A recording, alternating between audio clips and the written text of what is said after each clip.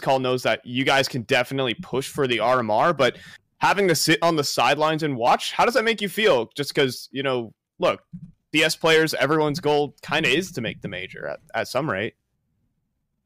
It was the expectation. Like, when we got into this project, like, that was one of the first things that was brought up, is that obviously there's a conflict of interest in a lot of events, and for this opportunity, like, it was something that was discussed for a while within our team. Like, are we willing to make this sacrifice? And we all came to a unanimous decision. Obviously, it had to be unanimous, because if one person disagreed, then, you know, we can't force them to be a part of it. So we waited until it became unanimous after a lot of discussion, and we just decided that we were willing to make that sacrifice of not being able to play this cycle or the next cycle.